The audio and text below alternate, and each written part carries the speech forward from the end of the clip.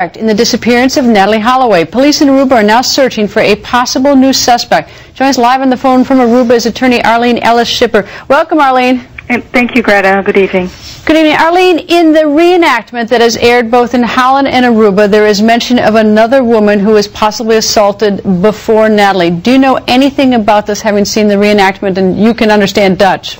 Yes, well, I have seen the reenactment, but it's not a new suspect or anything like that. What has sparked it is that Dolph Richardson, in the program, which is an official police program, mentioned an alleged indecent exposure to a lady on the place of interest, the fisherman's hut, some days before the disappearance of Natalie. And he emphasized that there's absolutely no proof that there's a link between the cases, but he does not want to exclude anything, and that's why he made a public request for tips. Did he or any other police at the time of this incident or alleged incident investigate it?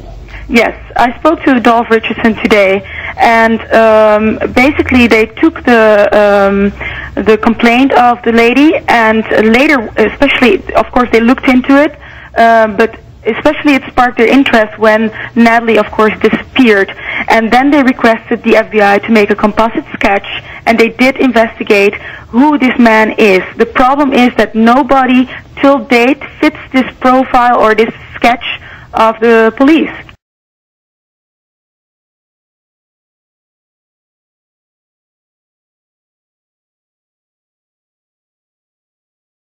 Do you know if there have been other complaints about women being assaulted or bothered in the, during the course of the night on the beach, when the beach is dark?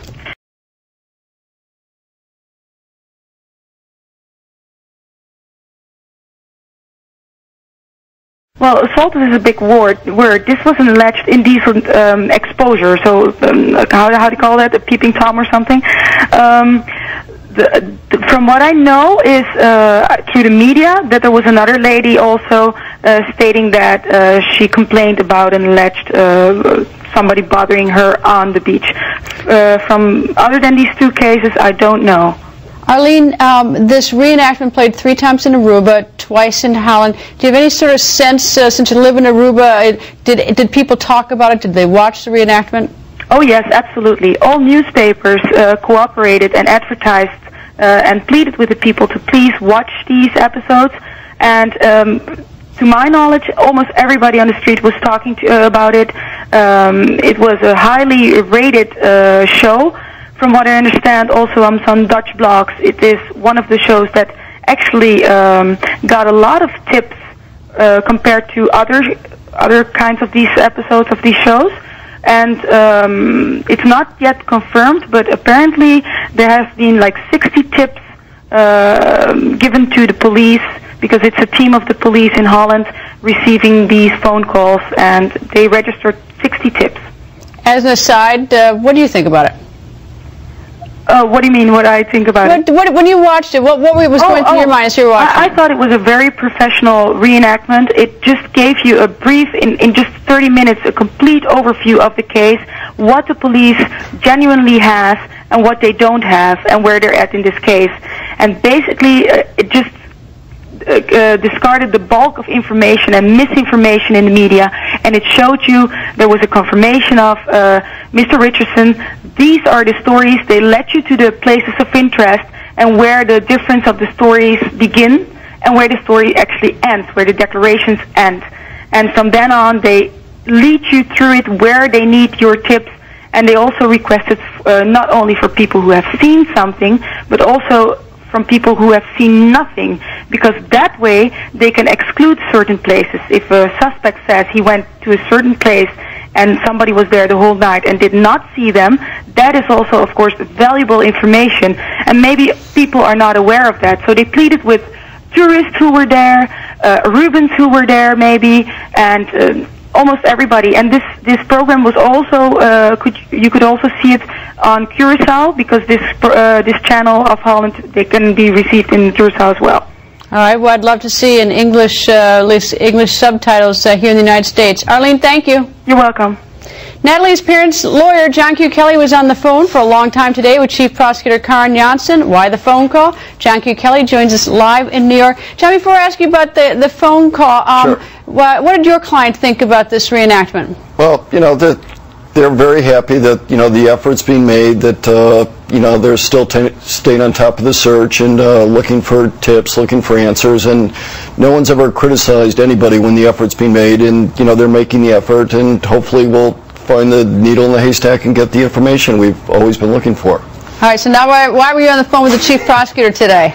I could say none of your business, but I'll tell you, Greg. No, actually, she called me a couple times. She's been very diligent. She wanted to give me an update, let me know about a couple of things. First of all, after the reenactment, as Arlene had mentioned, they had over 60 tips. They were anticipating more, and she indicated that it's going to take several days to sort through them and see which ones seemed legitimate and what they wanted to follow up on. And she was really upbeat. She said she was very optimistic. I told her she might want to phrase it more as guardedly optimistic because we don't want raised expectations here. But that, and the other thing they're doing is the land searches are over, so at least we've eliminated certain possibilities that have been talked about for 9 or 10 months now.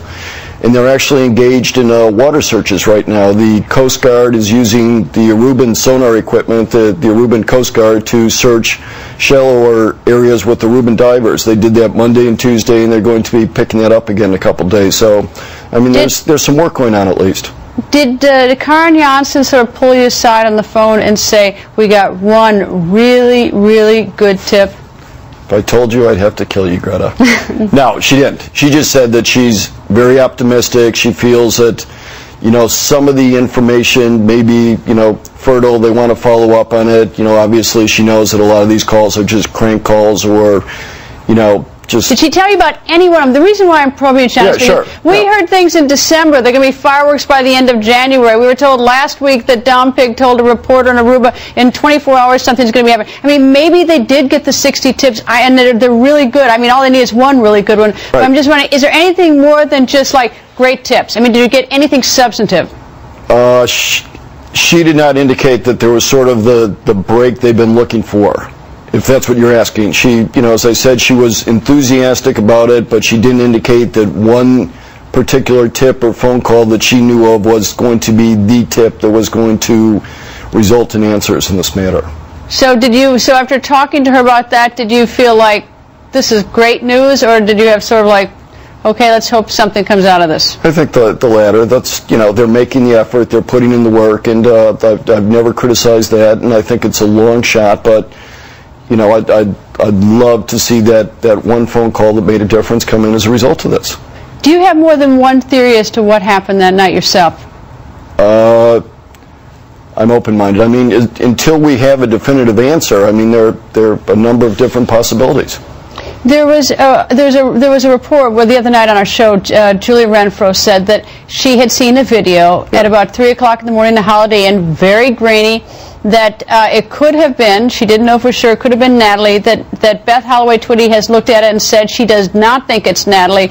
But my question was whether the tape had ever been turned over to professionals for enhancement so we could sort of put that one to rest. Do you know anything about this video? Sure. I know Beth looked at it very carefully and very definitively said it was not Natalie. And that's early on. But has it ever been enhanced just in a wild shot that could tell something more? That I don't know. She seemed very comfortable being very definitive about the fact it was not Natalie without it being enhanced. In terms of someone using a key card in Natalie's room, I think it's a couple times after midnight, do you have any information about that at all? Yeah, it's a non-event. The key card that was being referenced was used at 11 o'clock the next morning, too. It was used the whole next day by, other girls. That was not the key card that Natalie had. Is the police... In fact, as a matter of fact, that's the information that Beth herself had tracked that down from the hotel and turned it over to the police.